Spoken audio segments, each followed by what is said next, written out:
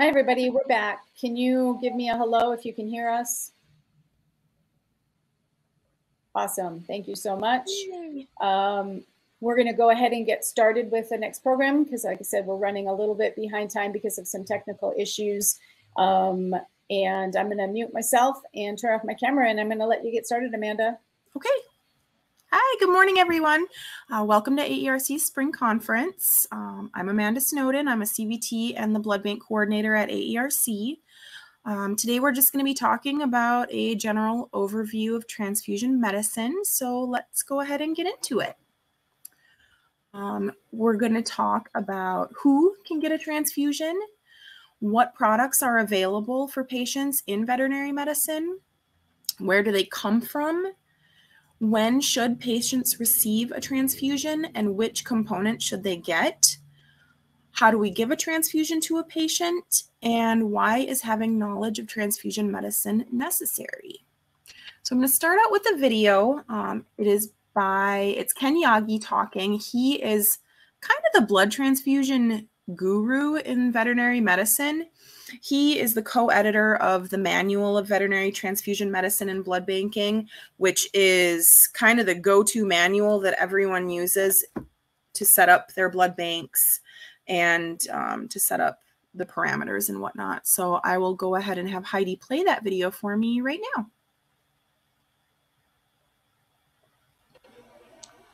One of the most common ones that I ran into when I started to look into blood banking and transfusion medicine was the first transfusion. Hey, Amanda. Yeah? You're going to need to mute your computer so that there's not an echo. Got it. Where do I do that? Oh, here we go. Got it. Okay. Actually, yeah. Okay, perfect. Just a sec.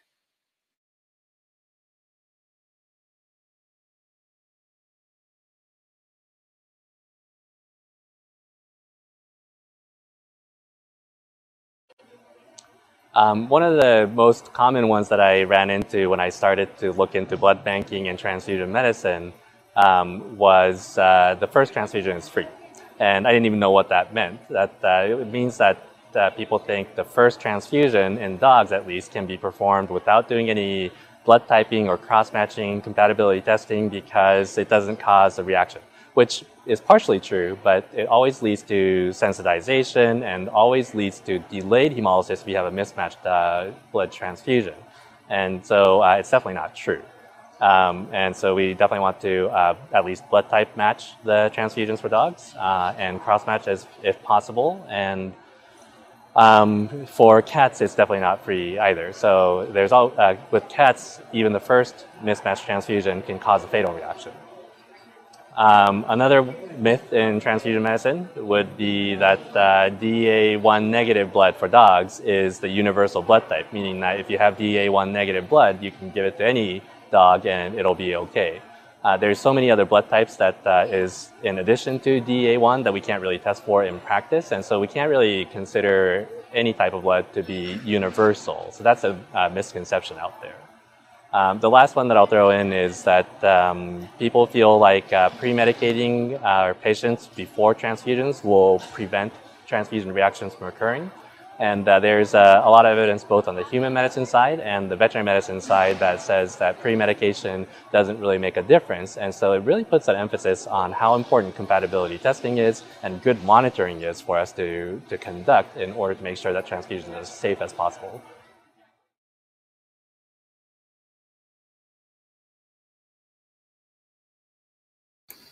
Okay, so those were just three myths that I had heard as well early on in my career. And as I've learned more and more, found out that those are not true. So I wanted to just put those out there for you guys. All right. So the first thing we're going to go over is who can get a transfusion.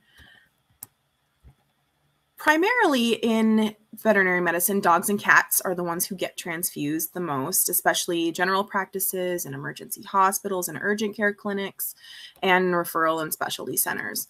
However, large animals, exotics, and wildlife can also receive transfusions. Typically with large animal medicine, it's mostly horses that get transfusions. Exotics is also a doable practice. At AERC, we did one whole blood transfusion on a rabbit that I'm aware of, and almost did another one, but it's doable. Their blood types are a little bit different, or not necessarily defined yet, but depending on what the doctor wants to do, it is a potential thing.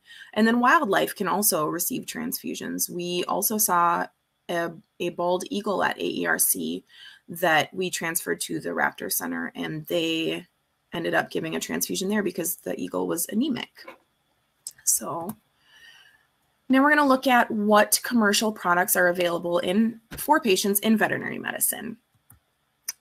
So in 1665, the first dog-to-dog transfusion was done, but it was primarily done to study transfusion medicine for humans.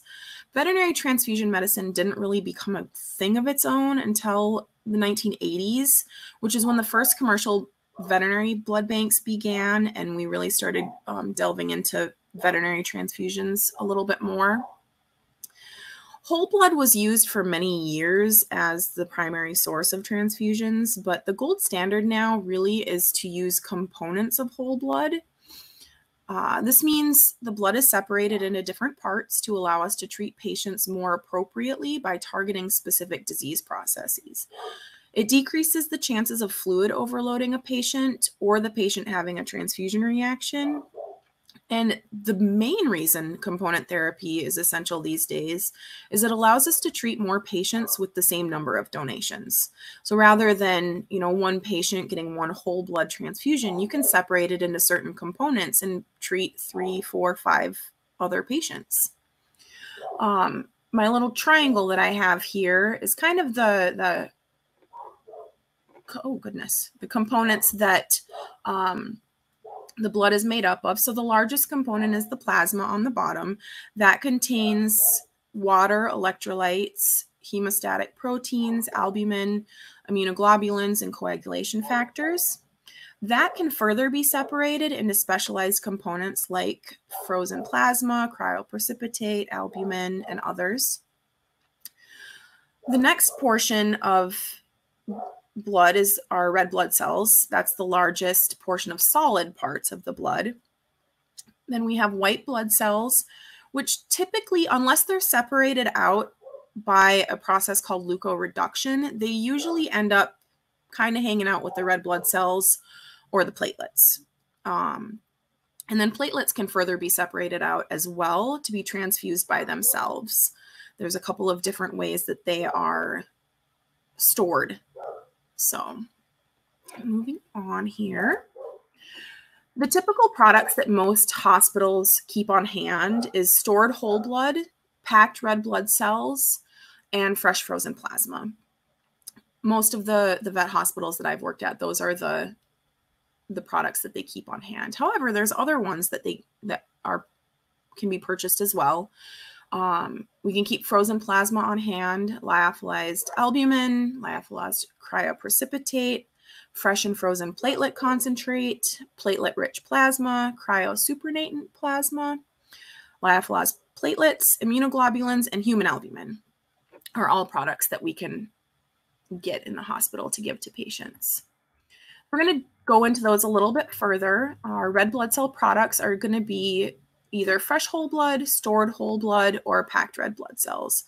So fresh whole blood and stored whole blood are just essentially whole blood. It's what you collect from a patient.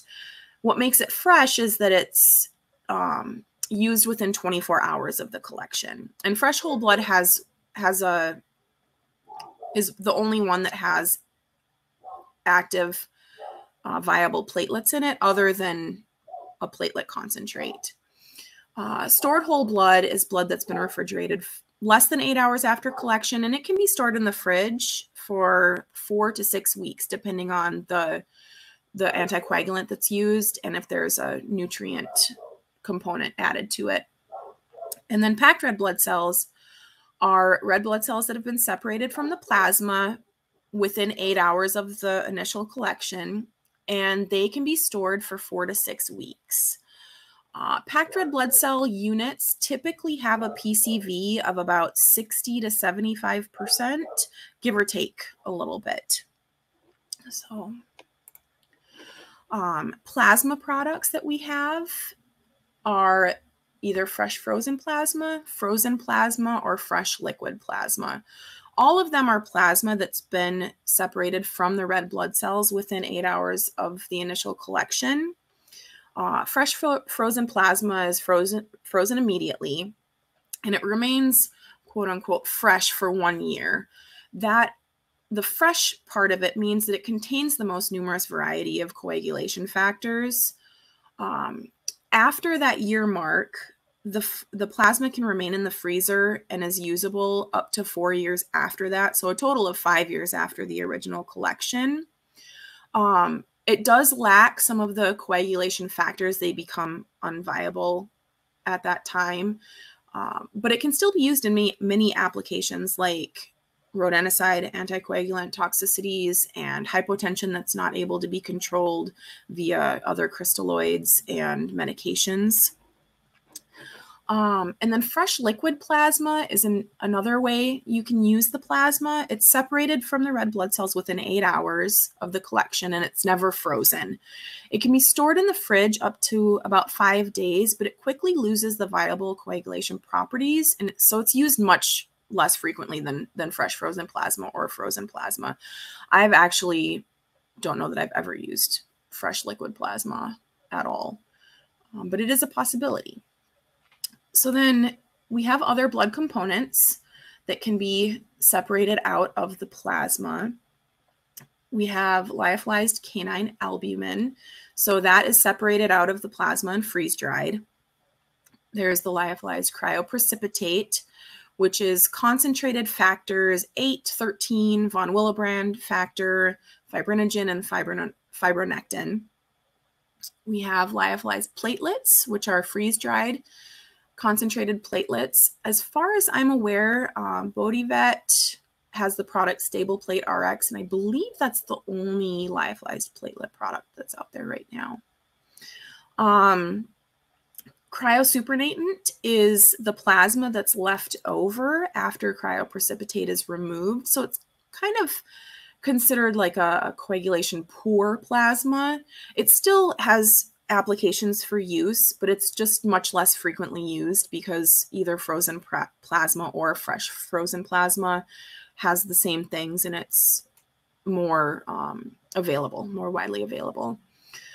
Some of our commercial suppliers have a platelet concentrate, so that's the platelets have been removed from the whole blood, and they are preserved either fresh or frozen with a small amount of plasma. The frozen platelet concentrate is stored in DMSO and has a minimum of 50 billion platelets per 100 mils is what ABRI states. That one should be given over 4 hours to prevent bradycardia because the DMSO can cause bradycardia from that.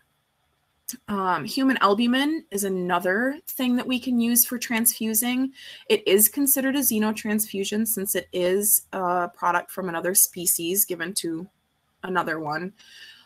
Typically, it's much less used and is only done when the possible benefits outweigh the risks, because animals, when they do get xenotransfusions, have a higher likelihood of reaction since it is coming from another species. I have 2 other components that I didn't put on the slide here. Platelet-rich plasma is another one that is sometimes available. It's harvested from a unit of fresh whole blood that's less than 8 hours old and has not been cooled. It's stored at room temperature, but the shelf life is only about 5 days, so it's pretty rarely used. The only applications I've seen platelet-rich plasma used for is not necessarily for transfusions, but for like joint supplementation and whatnot when it's injected directly into a joint. And then human immunoglobulins are also available. This is also considered a xenotransfusion, and it can be used to treat immune-mediated diseases if the benefits outweigh the risk. It is very expensive. It's a really expensive product, so it's pretty rarely used in veterinary medicine also. So now we're going to look at where these products actually come from. Where do we get all of our components? Typically, they come from commercial blood banks. Some hospitals have in-hospital blood banks like AERC does. And then other hospitals use kind of an on-demand blood collection system. The commercial blood banks that the Association of Veterinary Hematology and Transfusion Medicine listed on their website are on this slide here.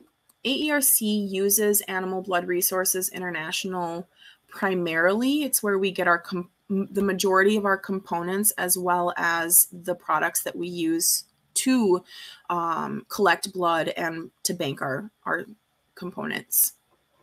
They have a wide variety of things available.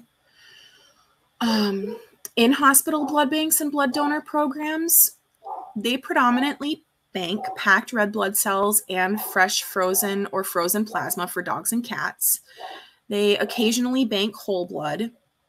AERC, we just do packed red blood cells and the fresher frozen plasma. And a side note here, in the pictures that I've attached are the ideal way to store the products. So red blood cells should be stored either hanging like they are in the picture here, or sitting upright in they make these special kind of slotted contraptions for the bags of blood to sit upright in. It allows for the greatest amount of oxygen transfer through the bags, since the bags are technically semi-permeable, and that's what really allows the red blood cells to be stored for as long as they are, is that oxygen transfer. And then plasma ideally should be stored in the boxes like this. It helps protect the bags because the bags become pretty fragile when they're frozen, and even just moving them around a little bit in the freezer can cause damage to them. So storing them in the boxes, laying flat like this is the ideal way to keep the plasma in the freezer to make sure that it's the safest. Okay, and then some blood bank or some hospitals do on-demand blood donor programs. So what that means is that they screen blood donors. They have a list of donors that they can use, and it's kind of use them on an on-call basis when a transfusion is needed in the hospital. Hey, Amanda, I'm sorry to interrupt. No, it's okay. So we have so many people who cannot get into this webinar that what I've decided to do is we're going to abandon Webinar Ninja this morning, and I'm going to send a link to everybody. So even if you're in and you got in successfully, you're going to get an email from me that says Spring Conference Workaround. And we're going to move to Zoom because we have webinar via Zoom, and that's just going to be a lot easier for people. So I'm going to stop you here. We're going to end this broadcast. You do have to register. So I'm going to send you an email that says register in advance for this webinar. You click that, you enter it in, you should get your link right away, and we'll reconvene in Zoom, okay?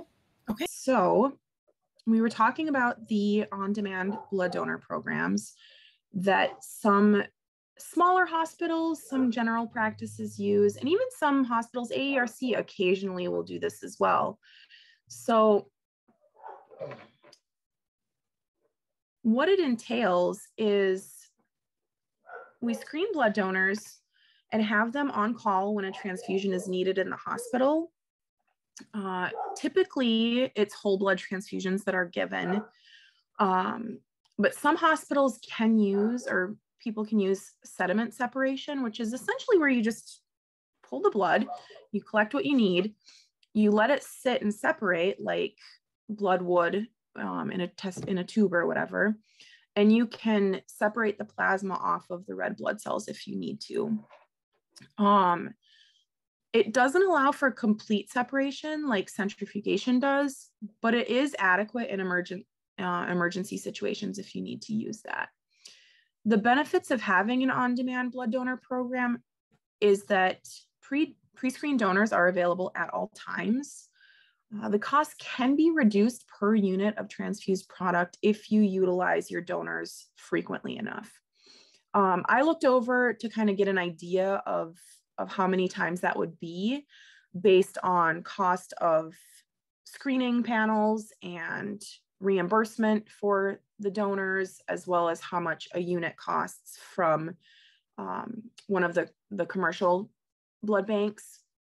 And it came out to be about 3 times per year. So if you use your donors 3 or more times per year, the cost is reduced per unit of transfused product.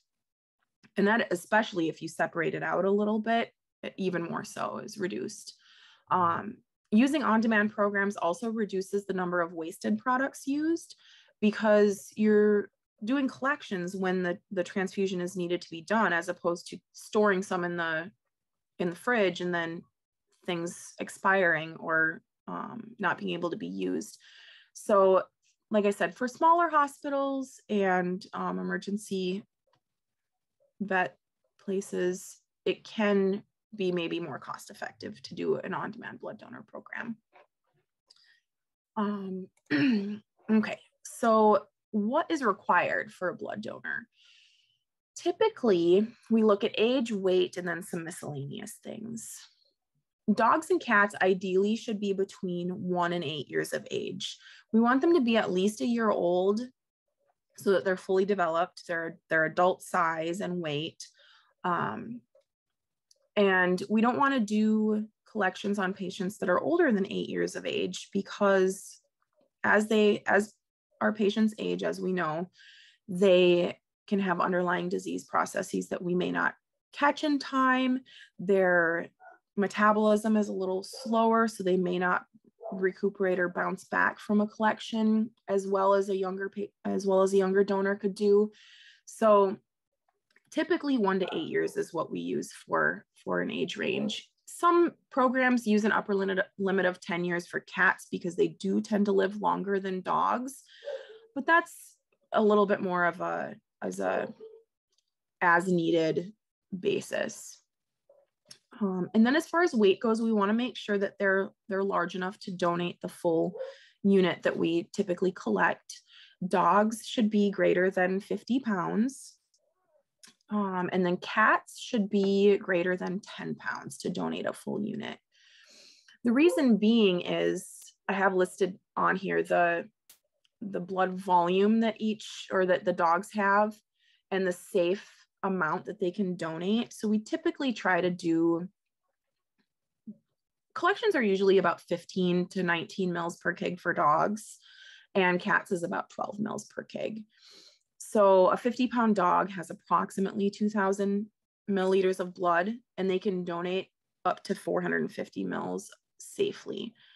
And then a 4.5 kilogram cat can donate 40 or 54 mils, and a typical donation is 50 to 53 milliliters of blood.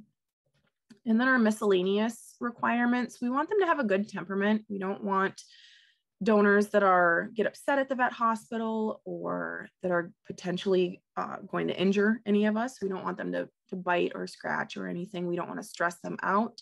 So dogs and cats that are a good temperament make the best donors. They need to be healthy with no ongoing disease processes and not on any like long-term medications that could affect the blood. They have to be up to date on all their core vaccines or have titers that say that they are protected against those diseases.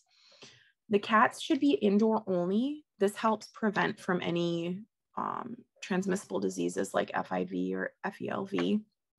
And the dogs should be current on flea, tick, and heartworm preventatives, and that should be year-round, just to make sure that they don't pick up a tick-borne disease or heartworms in between blood donations.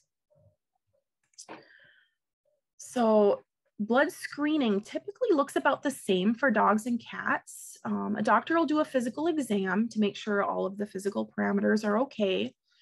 We do blood type them to see what type they are. For dogs, it's usually DEA 1.1 positive or negative. And for cats, it's A, B, or AB. We do a very comprehensive lab screening. So that includes comprehensive chemistry panel, CBC, UA, fecal to make sure there's no intestinal parasites, and then testing for infectious diseases. So for dogs, it's typically all of our tick-borne illnesses, heartworms, and so on. And then for cats, FELV, FIV, Bartonella, coronavirus, etc. For cats, we also do an echocardiogram. We want to make sure that they don't have any underlying heart problems, because cats can be sneaky and hide those heart issues. And we just want to make sure that they don't have any compromise to their hearts before we go and take a large volume of their blood. So if they don't pass that, we don't allow them to become blood donors at AERC. Alrighty, moving on. So we're going to look at the blood types a little bit. Canine blood types are not super straightforward as far as like how people and cats are. They are DEA, which stands for dog erythrocyte antigen. And there are several different antigens that have been identified. Currently, DEA1, which is subdivided into 1.1, 1.2, and 1.3. DEA3, 4, 5, and 7 are the recognized ones that we are able to test for, but there are at least 12 more that have been described, if not more, including the new DAL antigen, which originally was found in Dalmatians, which is why it was named that. But it's been more frequently found in Dobermans and Shih Tzus since they started studying it. For all of the DEA antigens, they are going to be positive or negative. So that means if they're negative, the red blood cells don't have that antigen on them. And if they're positive, they do have the antigen on them. DEA 1.1 is the most immunogenic, and it's therefore the most tested for. So that would be the one that they would have the most likely to have a reaction to. And then DEA 4 positive dogs that are negative for the other antigens are considered as close to universal donors as you can get. I know Ken said in his video that there aren't, 1.1 negative dogs aren't the universal donor, but from the studies that have been done, that combination with the DEA4 positive and then negative for everything else is the universal donor that they've found. To determine blood types, there are 2 different blood typing kits out there. Elvidia has a quick test blood typing kit, and then there's a rapid vet card agglutination test. I've used both of them. They both work great. It just kind of really depends on what your doctors and what your hospital has or wants to use and what they prefer. Feline blood types are a little bit more straightforward. They are either A, B, or AB. Type A is the predominant type among domestic felines. Approximately 90 to 95% of cats worldwide are type A. Type B has higher incidences in certain geographical regions and in some purebred cats. I lived and worked in Hawaii for several years, and I worked in a hospital that I was the blood bank, or we didn't bank blood, but I oversaw the blood donor program. And of the 38 cats that we blood typed there, 39% were type B. And that was the only time I ever saw a type AB cat also. Type AB is super, super rare. It's less than 1% of the entire population of cats. However, they are the universal recipient because they don't react to the other blood types because they have both of those antigens on them. So typing cats is really, really important because they will react to if they're given the wrong blood type. And in fact, up to like as little as 1 milliliter of type A blood given to a type B cat could cause a fatal reaction. So it's very, very important that we type cats before we give any blood products, including red blood cells and plasma. So to perform a blood collection on a dog, way back when, like 10, 15 years ago, there were these like vacuumized glass bottles with anticoagulant in them. I have not seen those for many years because they've come up with these lovely commercially packaged all-in-one bag and line sets, which are typically used nowadays. They are a completely closed collection system with the semi-permeable bags that I talked about that permit the oxygen exchange. That allows the red blood cells to be stored long-term in the fridge. They also contain pre-measured amounts of anticoagulant, which is nearly always CPDA 1 for dogs. CPDA is citrate phosphate dextrose solution with adenine. It's a newer version of the CPDA that was previously used, and it allows the red blood cells to be stored a little bit longer. And then some of these collection kits contain another bag with a nutrient solution that extends the life of red blood cells by an additional 7 days. So this collection set that I have on the right-hand side has 2 bags for blood and plasma. And then this one on the left has a nutrient solution called Optazol that when added to the red blood cells, it does increase the quantity of product that you give to a patient, but it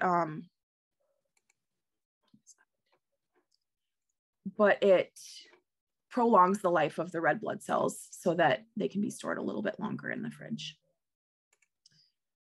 For cats, blood collections, you want to use 60 ml syringes with or without bag and line set. So there are prepackaged ones that you can purchase. You can also do a blood collection just with a 60 ml syringe and a butterfly catheter with a 3-way stopcock on it if you need to in a pinch. It is not a closed collection system, which means that it has more of a likelihood of bacteria being introduced. And you have to add the anticoagulant to the syringe before you can collect the blood. Usually for cats, you use a solution called ACD, which is acid citrate dextrose solution. And you want to use about 1 ml of solution per 7 milliliters of blood that you plan to collect. At AERC, we use 7 mils of ACD solution and we collect 53 mils of blood. So that creates a total volume of 60 milliliters. Whole blood and or packed red cells can be stored in the fridge for up to 30 days. We typically do 28 days just to be on the safe side to minimize the risk of any bacterial issues. Heparin can also be used if collections are rarely done in your hospital and the blood is going to be used immediately after collection. So heparinized blood can't be stored at all, but you can use it if you have to, if you have a patient that needs a blood transfusion and you're doing like on-demand collections. So, all right, how to perform a blood collection. So the first thing you want to do is check the PCV of your donor. We err on the side of caution and use a little bit higher of a minimum number for PCV for a patient. Dogs, we want to be 45% or higher, but it has been noted that they can be as low as 40%.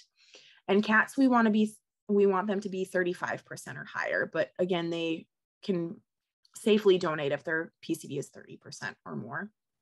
The other thing, when you do a PCV is you want to check the tubes for plasma discoloration if there's any lipemia or hemolysis, just to kind of notate that and see to check and before you move forward with doing the collection.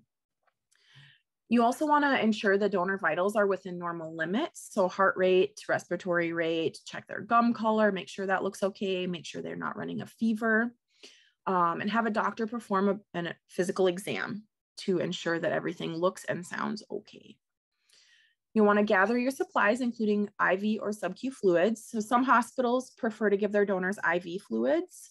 Some prefer to give sub-Q fluids afterwards.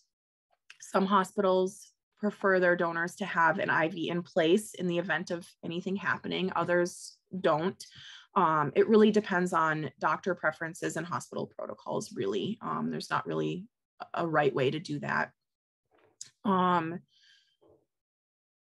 Okay, So then you would sedate your donor if needed per your hospital or doctor's protocol. So some dogs, most dogs don't need to be sedated or only need to have like minor sedation, but pretty much every cat needs to be sedated. They're less amenable to being held on their side and having a needle stuck in their neck than dogs are. So once you have them all set and ready to go, you want to clip and clean the jugular vein that you plan to use using a surgical scrub. And then you want to sterilely collect the blood. You know, don't touch the needle, don't touch the neck after you scrub it, all the typical things. And then you would either use the blood for the patient that needs it, or you would separate it into components and store them. So typically, I know I think I went over this before, but it's usually 10 to 20 mils per kg is the amount of blood donation for a dog, and somewhere around 10 to 15 mils per kg for cats. After the collection is done, you want to make sure that you hold off for a good amount of time after the collection on that jugular vein, because the needles we use are pretty large. The reason for that is that it prevents the lysing or potential lysing of the red blood cells as we do the collection. Sometimes neck wraps are warranted. I personally always wrap my greyhounds because they don't have really any fat to help plug the hole, and it takes a little bit longer for them to clot, I've noticed. So they go home with neck wraps, and their owners all know that they stay on for about 30 minutes, take them off, and everything goes pretty smoothly with that. This is a series of pictures of kind of how the process works. The one on the top left is one of our donors having a blood collection performed. On the right is the entire 450 mils that he donated, as well as the assistant holding off his vein. On the bottom left is the centrifuge that we use. In the middle is after it has been spun down, I'm using this plasma separator to kind of squeeze the plasma out the top into the satellite bag here. And we do all of that by weight. So plasma weighs approximately 1.03 grams per mil. Whole blood or packed red cells are a little bit more at like 1.06 grams per mil. But on the right-hand side then is the unit. I separated it into 3 components. This is a double unit of fresh frozen plasma, and then 2 single units of packed red cells. So you can kind of separate it however your hospital needs it, or what you need to do. So when do patients need a transfusion, and which component should the patient receive? That's the next thing that we need to look at. They may need a transfusion if they have anemia, coagulopathy issues, thrombocytopenia, hypoalbuminemia, von Willebrand disorder or hemophilia A, a variety of different toxicities, or other traumatic events that have happened. So there are many reasons that we do give transfusions, and there's different products that are best used for certain instances. So red blood cell products, you want to give when a patient is anemic and is showing clinical signs of decreased oxygen carrying capacity. So some patients have a low PCV, it's lower than normal, and they just kind of hang out there and they're fine. Their body's used to it and it's okay. But when it becomes a problem is when they are showing these symptoms like tachypnea, tachycardia, poor pulse quality, and lethargy. Those are things that you might look at a PCV of, you might have a cat that has chronic kidney disease. Their PCV is like 16%, and they're just hanging out and living life and they're fine. But it's when they start to show these symptoms like tachypnea, tachycardia, and such that would warrant them needing a red blood cell transfusion. So the most common disease processes that receive red blood cell products are going to be IMHA, any active clotting issues, so ITP, rodenticide toxicity, other hepatopathies, active or recent hemorrhage, so anything from a trauma, a traumatic event, a surgical issue. Cancers can cause reasons for them needing red blood cells. And then again, like I mentioned, the cats and renal disease. So they oftentimes will need a red blood cell transfusion because part of their treatment is to receive large quantities of IV fluids, which is going to dilute out their blood. And typically cats and renal disease already kind of have a low PCV.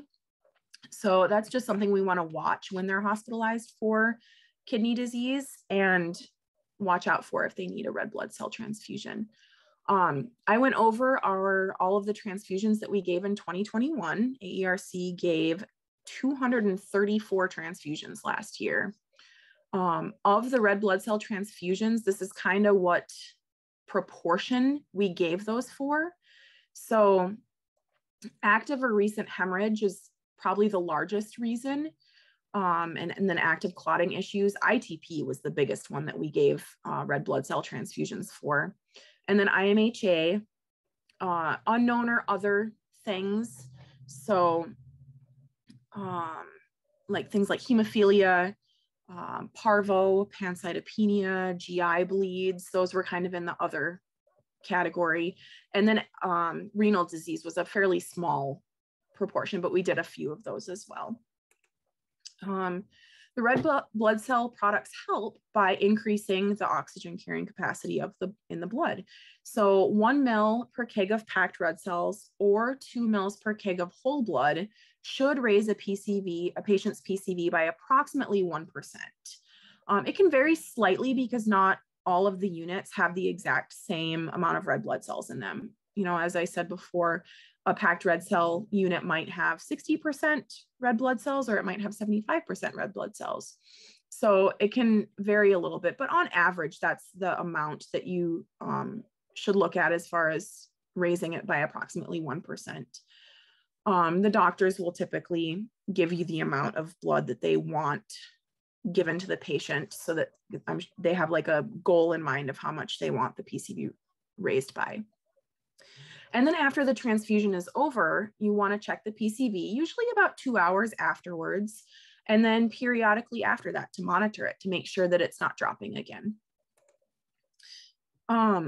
Plasma and platelet products are given when patient has any active clotting issues or platelet dysfunction. So thrombocytopenia, hepatopathy, any liver issues, hypoalbuminemia, DIC or multi-organ dysfunction, and anticoagulant rodenticide toxicity. So I separated out our plasma transfusions as well this past year. And the largest one was either DIC or multi-organ dysfunction.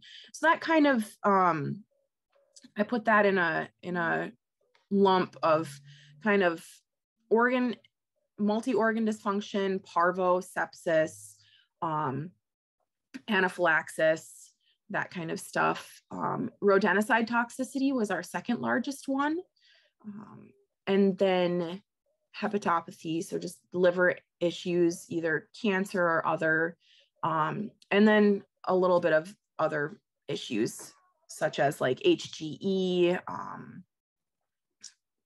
foreign body problems. Postpartum, we had 1 or 2 patients get a transfusion after a pregnancy issue. So those are kind of what you would look for in giving plasma products. So they help by decreasing the PT and PTT. So typically when there's coagulation issues, the PT and PTT are off the charts. You would want the product that you give it to decrease that.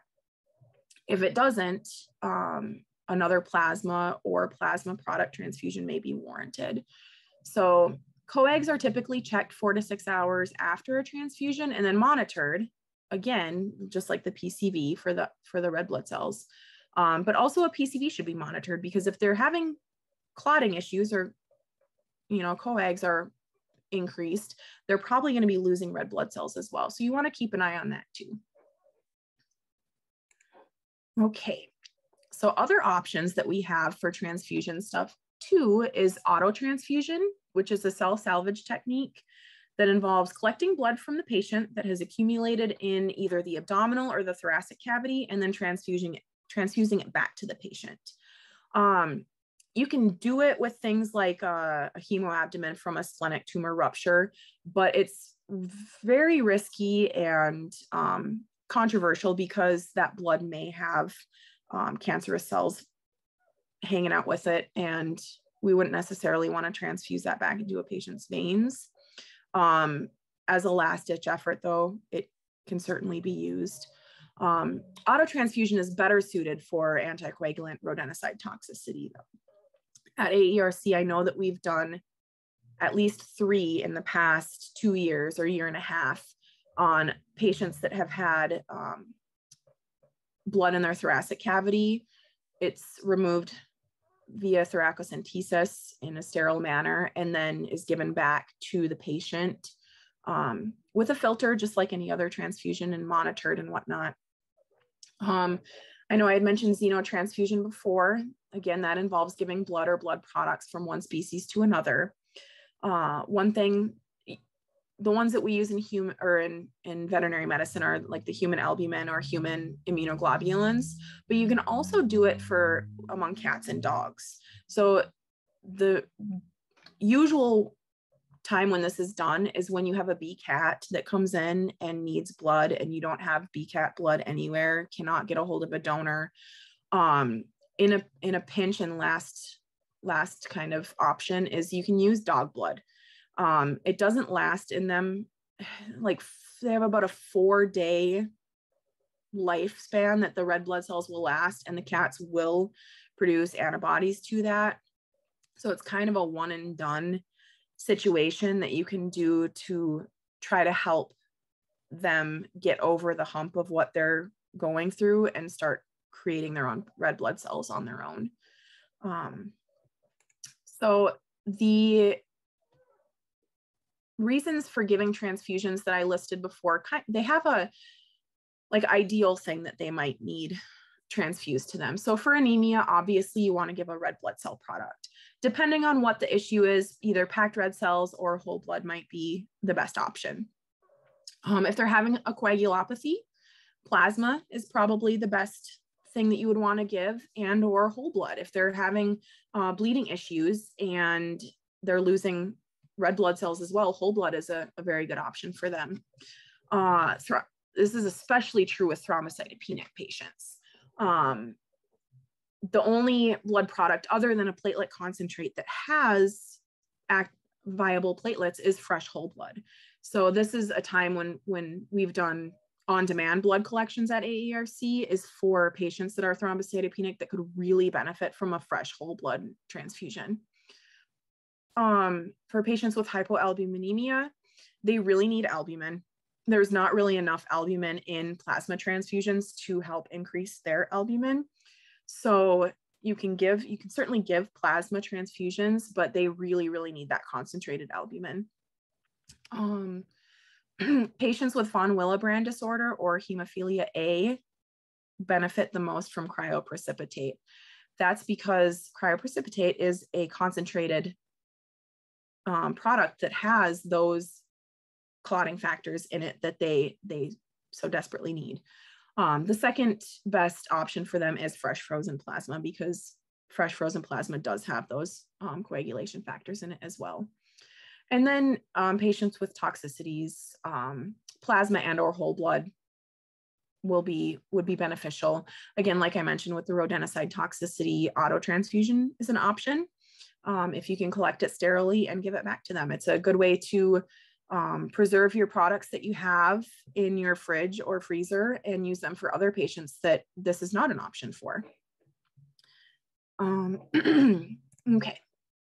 So I kind of copied and pasted these component therapy guidelines from ABRI. You can look those up on their website as well, but it just kind of has a list of the indications and like what the best recommended components are for those, which I essentially went over already, but I just kind of wanted to add in here so that you could see those. So there's the canine and the feline ones. So now we're going to go over how do we actually give a transfusion. Initially, what you want to do is ensure that the patient has a patent IV catheter that is large enough to allow the products to flow through. It should be at least 20 gauges or 20 gauge IV catheter for red blood cells. It also should be a dedicated catheter for blood products only.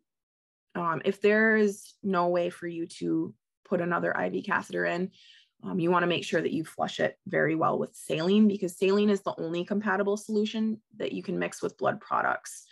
You can't give blood products with Normosul R, P-Lite, LRS, any medications, anything like that. So anytime you're giving a transfusion, you want to discontinue all other IV fluids and IV medications and only give that product and not mix anything in with it, except for saline, of course. You want to blood type the patient and the donor to make sure they're the same type or an acceptable cross, like DEA 1.1 negative dogs can donate to DEA 1.1 positive dogs. Again, with cats, it's especially important to make sure that you're typing them, because they can have reactions to very small amounts of the wrong type of blood. And then you want to select an appropriate component to transfuse. Generally, this is going to be per your doctor's discretion, and then perform a cross match to ensure the compatibility of it. So all blood products that are given should be cross matched to ensure compatibility. It will significantly decrease the likelihood of a transfusion reaction. The only downside, I guess it's not a downside, but it doesn't guarantee the survivability of red blood cells in a patient, unfortunately. I wish it did, but it doesn't. There are cross-matching kits available that you can purchase, like this Rapid Vet H one that I have a picture of here, but you can also do them without the kits. A major cross-match is done usually when you're giving packed red blood cells or whole blood, by mixing donor red blood cells with recipient plasma, because you're wanting to see if there's going to be a reaction between the two. And then a minor cross match is done for plasma and possibly whole blood transfusions, and you mix the opposite. So you mix the donor plasma with recipient red blood cells to look for a reaction. So incompatibility is where there's agglutination. So this is what you're looking for to make sure a product is compatible or not. Any agglutination, whether it's macro or micro. So macro is agglutination that you can see with your naked eye on the slide, like the two pictures on the left. And then micro is what you would see under a microscope. So any like aggregates of red blood cells that are clotting together or sticking together like they are, indicates incompatibility, and the product should not be used on the patient. One caveat to that is you want to make sure the patient is not actually auto-agglutinating first by performing a saline agglutination test. A lot of our IMHA patients will be auto-agglutinating, and so a cross-match is, you can't really tell, unfortunately, if a cross-match is going to be compatible or not with those patients.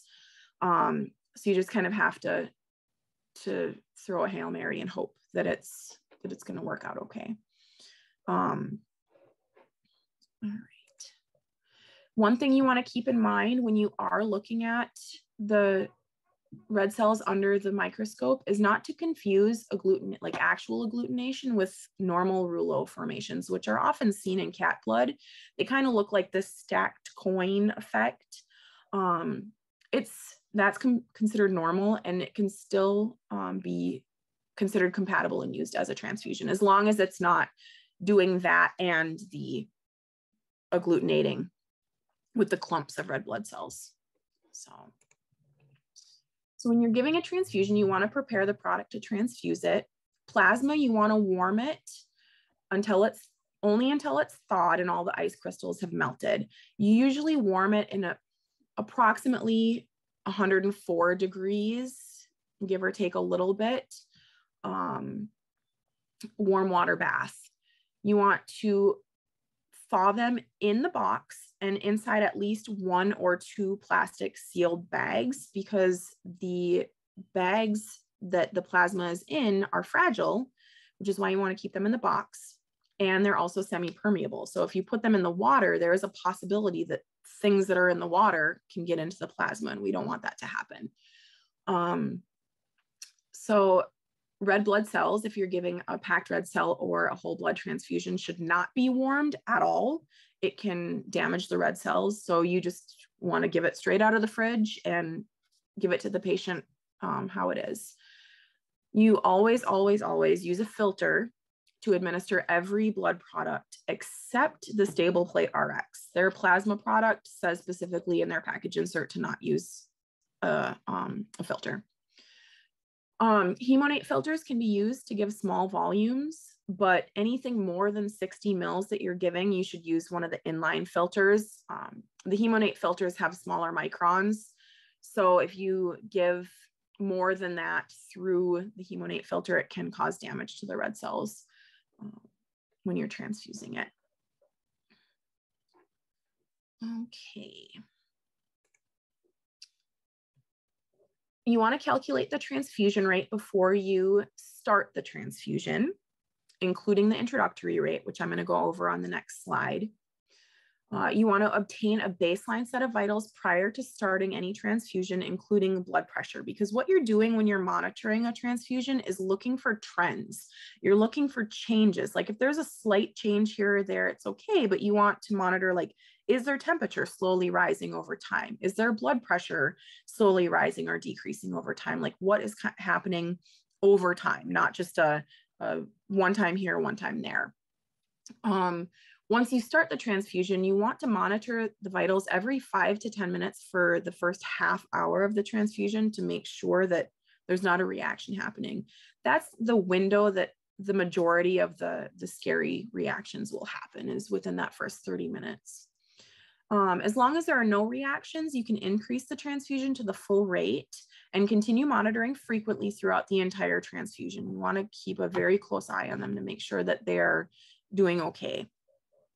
And then, as I said before, PCV or coags should be checked after the transfusion per the doctor's orders, whatever they would, prefer you to check. I've seen this done a couple of different ways at different hospitals, how to calculate the transfusion rate. This is one of the easiest ways that I've looked at it, is you want to look at the total volume to be given and divide it by, almost all transfusions are given over about 4 hours. Most of them you want to give over that amount of time. You can give them a little sooner, and if you do, you would, change these numbers a bit. But if you're going to give a transfusion over 4 hours, you want to divide the total volume that you're going to give by 3.5. That gives you your targeted end rate. The reason we use 3.5 is that gives us that little bit of wiggle room to use the introductory rate for the first half hour.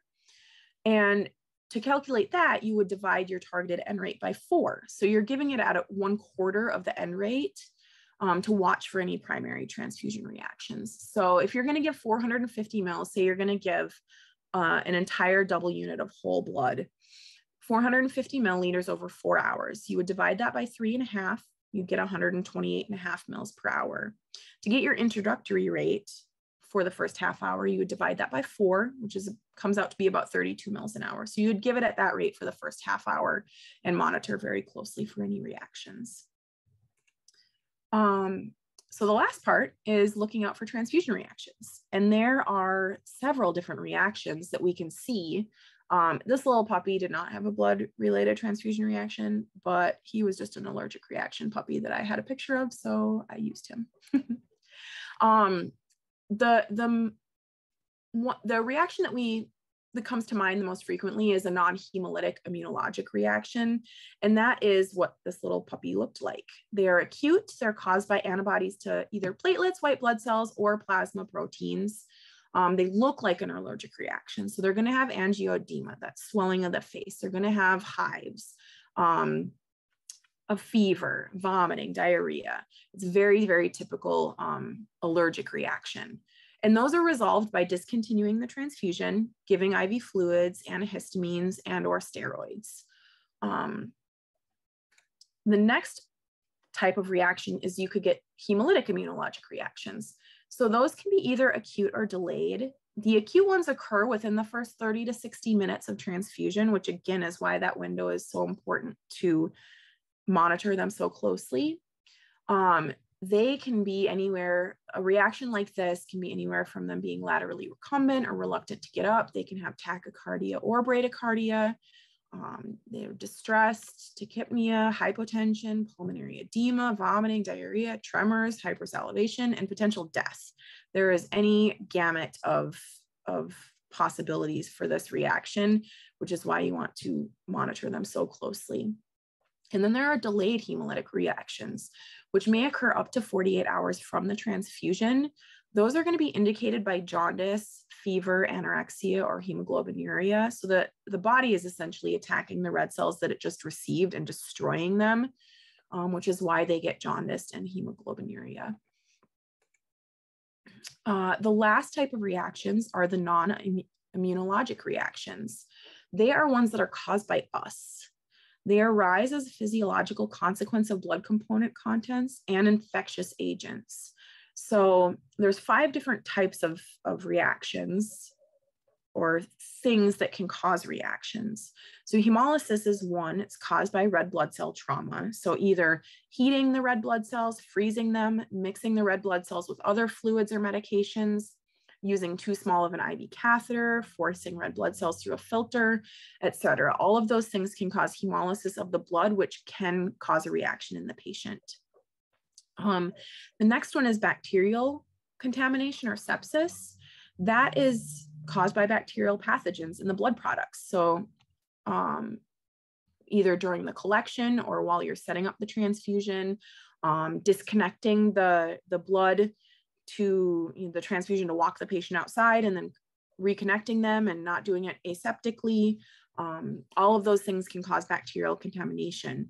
And if a patient has this, they can develop a fever, usually within 15 to 20 minutes of the start of the transfusion. So a good reason to monitor the temperature throughout that transfusion. Few patients can get citrate intoxication, which is where they have a reaction to the citrate, which is in both of the anticoagulants that we use for dogs and cats. It's in both the CPDA and the ACD. It causes hypocalcemia, so you would want to watch for those symptoms of hypocalcemia to watch out for that. They can get hypothermia.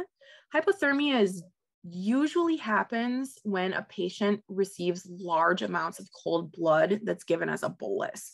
So say, for example, we have a dog that comes in that has an active arterial bleed and it's lost like half the blood in its body. We stop the bleeding.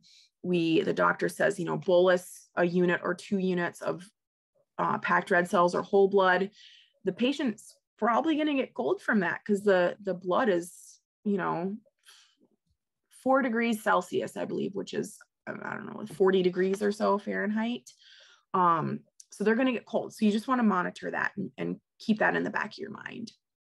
And then the last non-immunologic reaction that patients can get is actually the most common one. And its acronym is TACO. It stands for transfusion-associated circulatory overload. It's essentially when we fluid overload the patient with products. This usually happens with small dogs and cats, and generally when we give a product that has more volume than what they actually need. So like when we give whole blood instead of packed red cells, or we give too much plasma for some reason or another. Those reactions are resolved by stopping the fluids and giving Lasix. You would watch out for that by, of course, monitoring the respiratory rate, listening to lung sounds, making sure all of those are good while you're giving a transfusion. So the last little bit here is, why is having knowledge of transfusion medicine important? And it's important because what I have listed up here is the veterinary technician's oath that we all take and agree to when we get into this profession. And having a good knowledge of transfusion medicine is a huge part of performing quality medicine and treatments for patients in the veterinary setting. Knowing how to do it appropriately will maximize your effectiveness in providing excellent care and services for those animals so that you can live up to the oath that we all agreed to. So I just have some pictures here of patients getting transfusions in the hospital and my references, and that's about all I have.